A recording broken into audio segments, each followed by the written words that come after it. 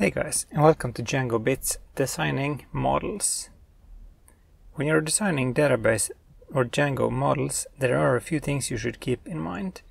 First of all, we want to keep models as simple as possible, but at the same time we want to fill them with as much reusable code as possible.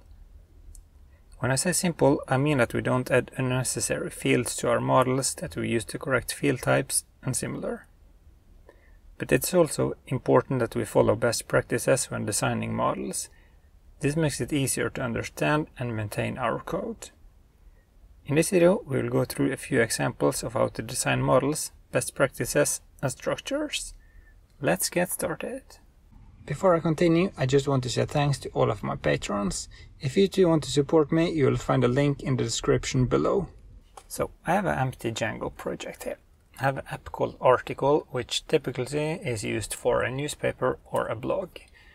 I want to show an example here of how to do this. So let's say that we want to have a model for the articles.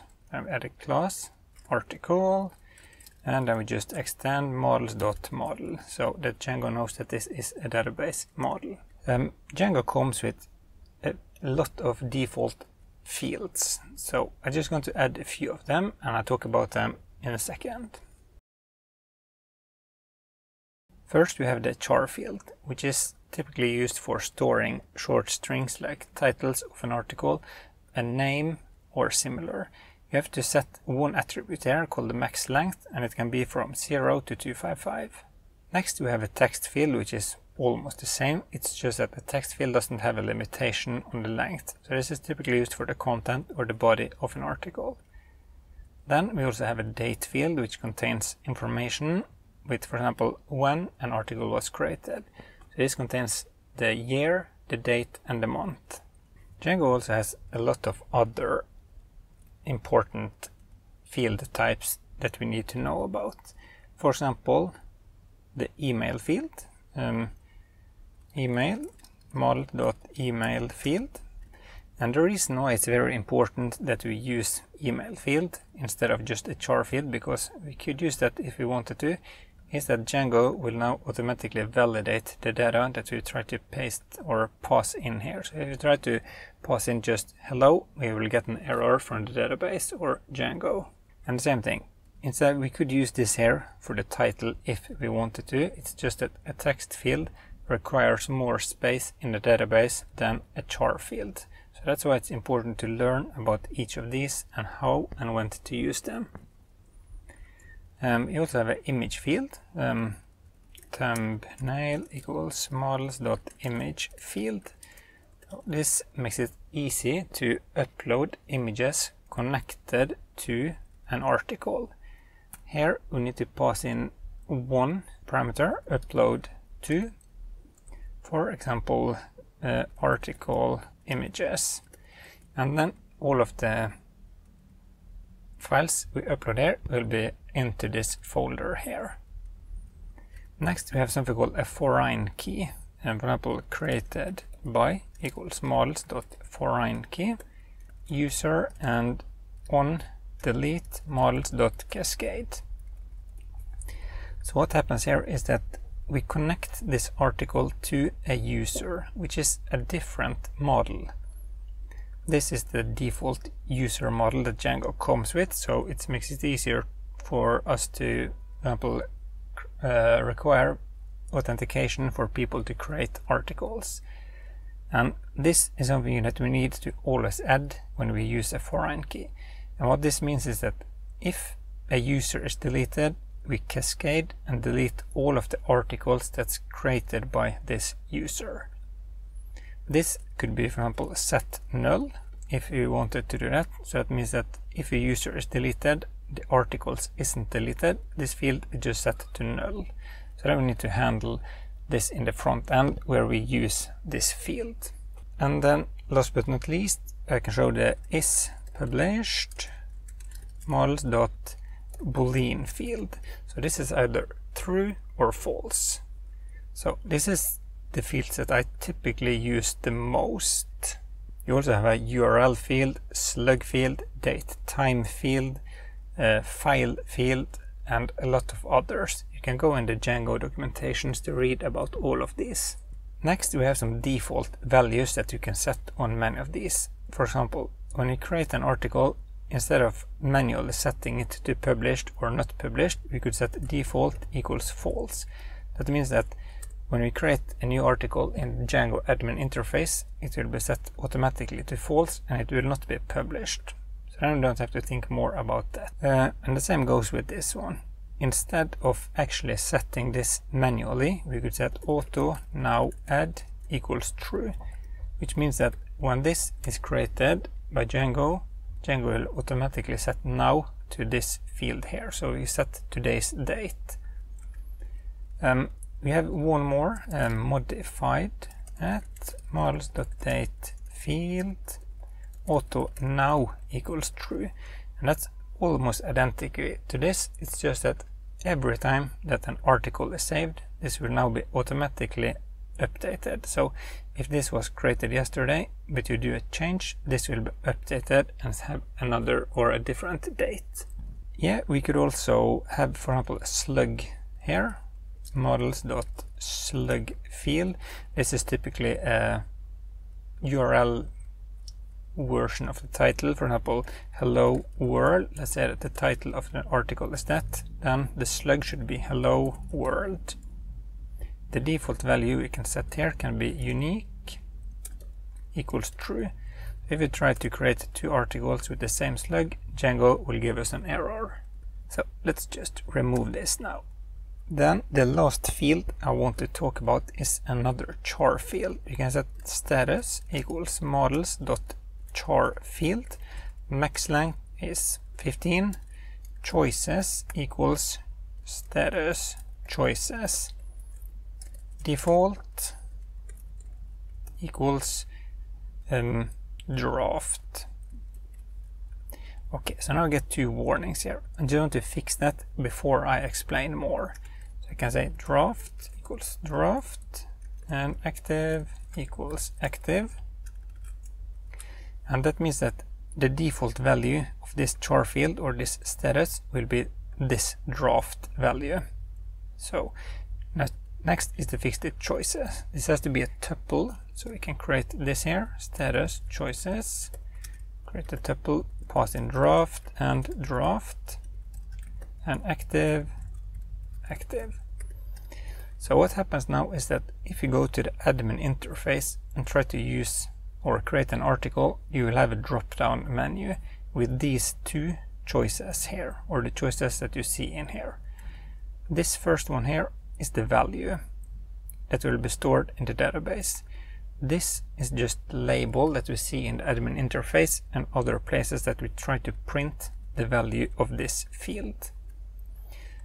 Many people use, for example, 0 and 1, but that's very hard to understand when you see in the front end. For example, status is just value 0. It's hard to understand what it is. That's why I always use char fields for this.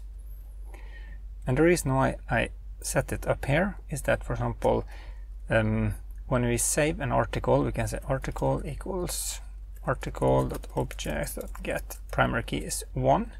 We can say article equals article.active and article.save.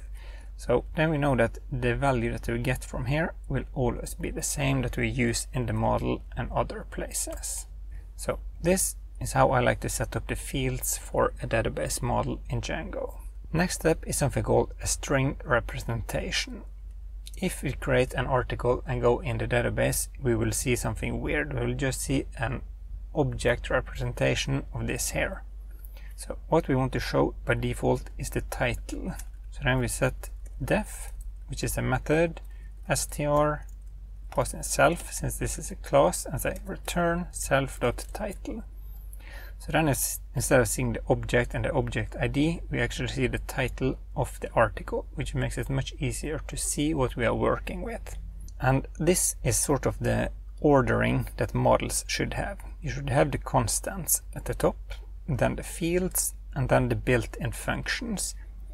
And there are some others that we typically use, like for example the get absolute URL, def get absolute URL. And then we, for example, say article or show article, and then we pass in let's use the slug instead of the primary key. So what this does is that it's trying to find this name inside the URLs file where we pass in the slug from up here, and then we get a full URL to that one. So then we can get or use this, for example, just article.get absolute URL, and then we will be returned with a URL directly to this article. This is also used in sitemaps and similar.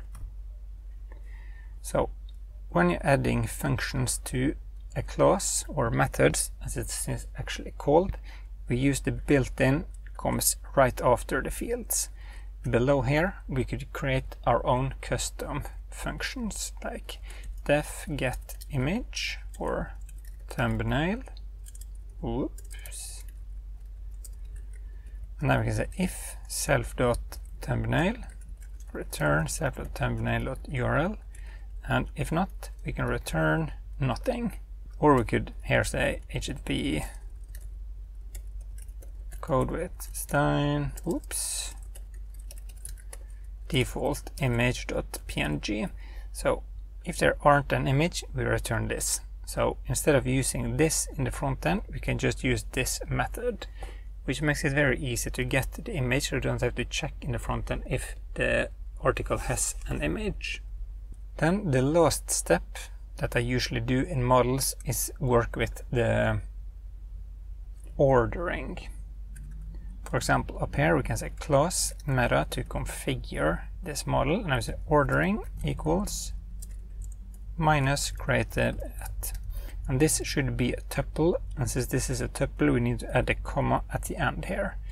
So this will now return all of the articles by default in with the newest first and then older and older. We could add more things in here. For example, verbose name equals artikel, which is Norwegian for article, if you wanted to show this in the admin interface instead of article. And I can also add a plural name, verbose name plural artikler. So that's how we can configure what is showing as the titles in the Django admin interface. Next, I just want to show a simple function in Eraser here on how we can use AI to generate a diagram of a database model for an entire e-commerce website. So I can just click this one, and I want to create an entity relationship. And by the way, this is completely free to test. So in here you can say I want to create an e-commerce website using Django. Can you set up the database models for me? I want to have categories and products. Generate. So let's see what we get here, and then we can work on that. Yeah, so first here you can see we have the products with the name, description, price, if it's in stock, and the category ID. So this is connected. Cool. So diagram edit prompt. And what I also want to make it possible for the product to have variants like colors and sizes, because maybe you want different sizes on clothes and colors or other things like that. Generate edits. Let's see what we get then. Yeah, so now we have a variant here in the size and the color. That's good. Can you also include models for orders and order items? Yeah, so now you can see that we actually have a database scheme on how we can set up a complete database scheme for an e-commerce website. The categories are connected to the products.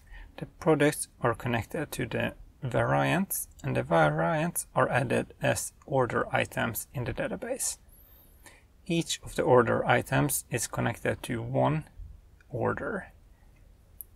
And to talk a little bit more about Django here, for example, the name should be a char field, description should be a text field, price is typically a float field or an integer field, and then we have the foreign keys. This one is a foreign key for categories,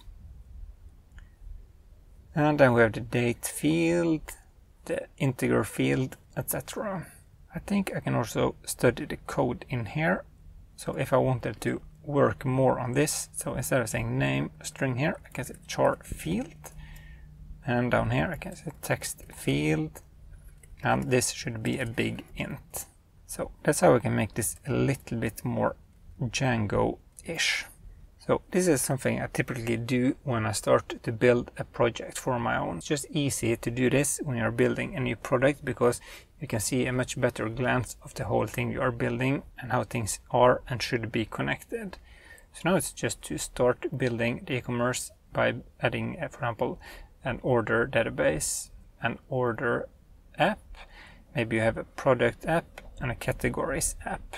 If you have questions about this AI generation here, how you can use it better or similar, feel free to ask a question below and I will answer as soon as I can.